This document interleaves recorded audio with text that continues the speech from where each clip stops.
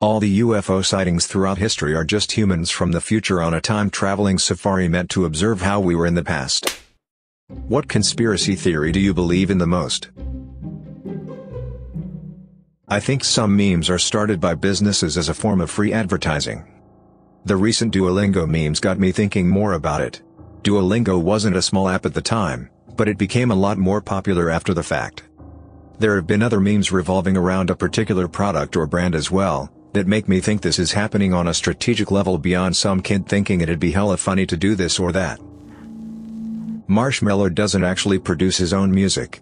My biggest piece of evidence is the creator Arcade Videos. He speaks and navigates Ableton like someone with only a basic knowledge of music production. He does everything number by number. Producers don't do that. You can't just instantly know that sound needs a boost of exactly 1 dB at exactly 1.2 kHz without even listening to the sound first. He randomly pauses every now and then, presumably to be fed lines. And he seems to lack even a basic understanding of music theory, recreating MIDI by randomly clicking in notes with no regard for the key of the song. Someone with the level of skill he demonstrates should not be capable of making radio-quality hits. Disney released Frozen, so that it would be the top result when searching Disney Frozen, and not anything about Walt Disney's head being cryogenically frozen in the Disney theme park. I don't know how likely that is, on either count actually. Area 51 is just a front that was allowed to become popular in the public eye, but actually has nothing of value. Not saying aliens in bases exist, just saying Area 51 is allowed to be the popular secret base thing to cover up actual secrets. I am not downplaying what the airmen at 51 do, just saying that what they do now is not likely as top secret as people are led to believe. That our phones are always recording, at least audio, to target advertising of course, but more secret agent things as well. My mother-in-law talking at dinner about how hard it is to train for a marathon now that she is over the age of 55. I get ads all over Reddit and Google that read, "Over 50 and a runner? Check out this random product." Within 4 hours of the conversation.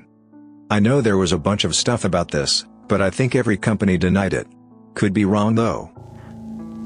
Marijuana legalization is being pushed by Big Pharma.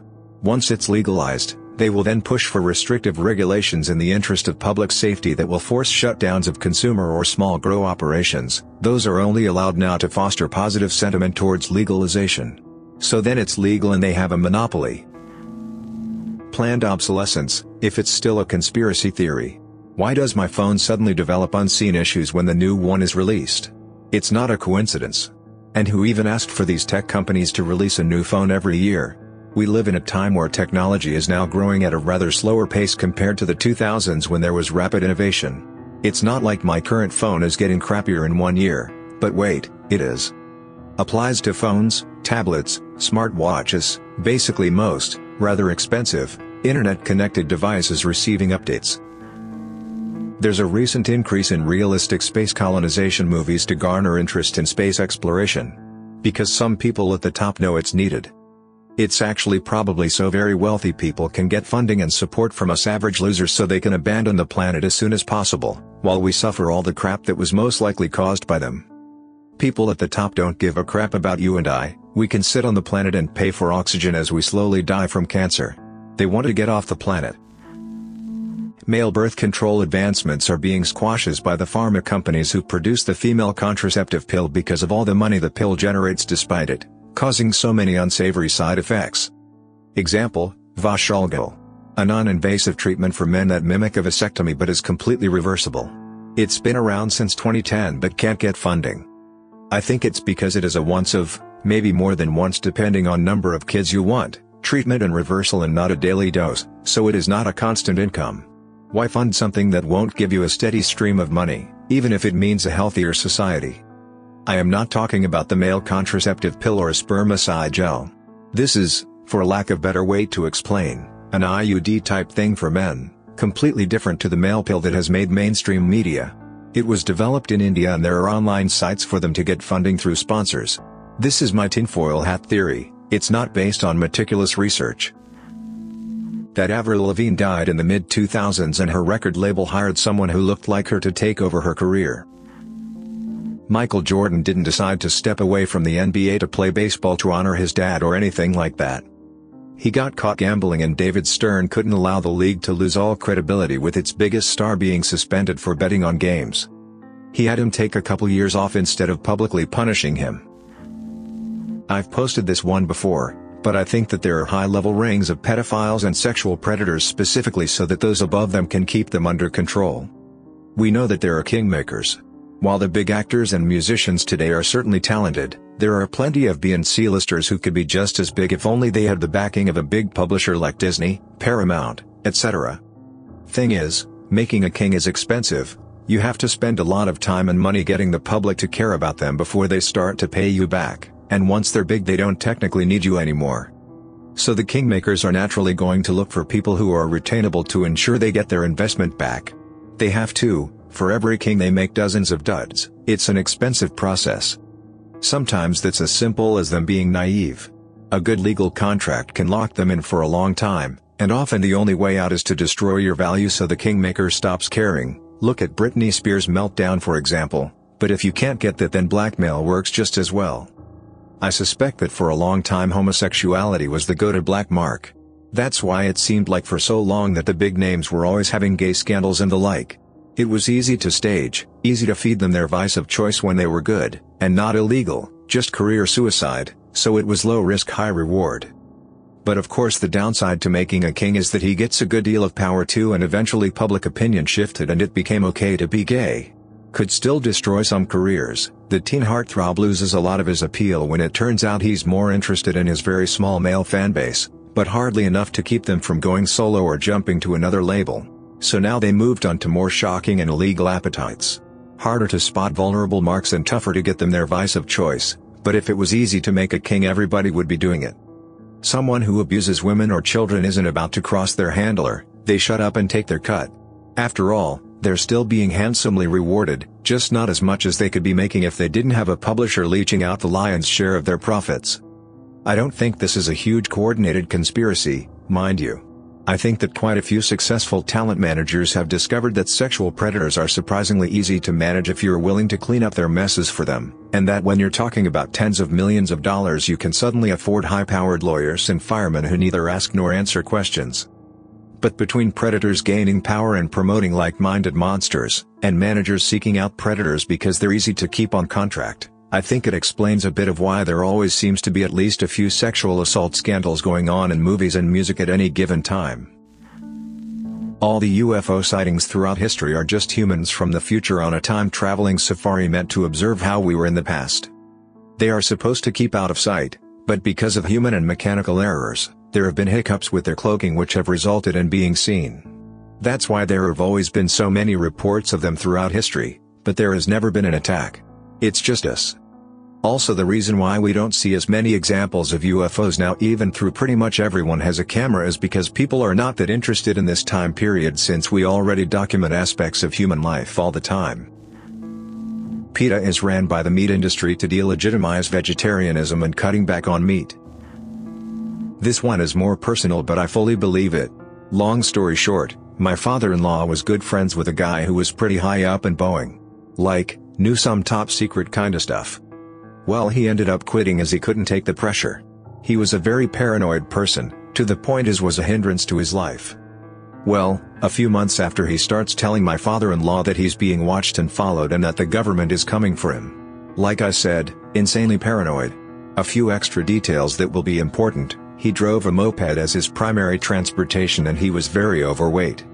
Lo and behold, he comes up dead a month or so later. The official story is this: he was riding along when a hitchhiker waved him down. He stopped to pick him up, drove a few miles down the road to a secluded wooded area, pulled off the road, walked into the woods and shot himself. I shouldn't need to explain what's wrong here, but I will anyway. I'm supposed to believe that a guy with crippling paranoia picked up some random hitchhiker and then killed himself. Even if he wasn't paranoid, it's basically impossible for him to fit a small child on his moped with him, let alone a full-grown male adult.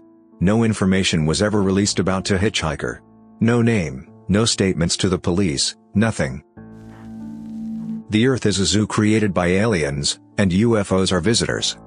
In Lilo and Stitch, they said Earth was a wildlife preserve for mosquitoes. While the aliens refer to it as a preserve for mosquitoes, at the end of the movie we're told that it was a lie made up to protect Earth from destruction. There is intelligent life out there, it's just that we're too primitive for any prominent contact with aliens. Aliens choose to not come to Earth because we are lacking in intelligence and technology, and that the conspiracy is that we know this for whatever reason but plead ignorance in suggesting there is life out there. I somewhat subscribe to this idea.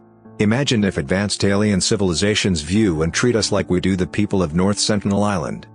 India until recently did a yearly overflight of the island and also sends out helicopters to check up on them after major events like the tsunami, but we take a very hands-off approach since the islanders are so primitive. Who's to say some advanced alien civilization that views us as quaint isn't taking the same approach, and that the UFO sightings aren't basically to us what the Indian government helicopters are to the islanders? I really hope we are in a simulation. Every religion's heaven sounds like a real drag, but I don't want everything to just end. Ideally, one day I'll die, then just wake up in a room, go get a snack or something, then load up another life and go for another spin. Repeat millions or billions of times. That Princess Diana's death was orchestrated by Prince Charles. I just can't wrap my head around the idea that this guy has an affair with Camilla and gets caught. Divorce happens, and even during the divorce and after, she is doing absolutely the best, like just killing it, still in her duties, mom duties, the gorgeous revenge velvet dress, the entire world adores her. Then all of a sudden she dies in this car accident due to her driver?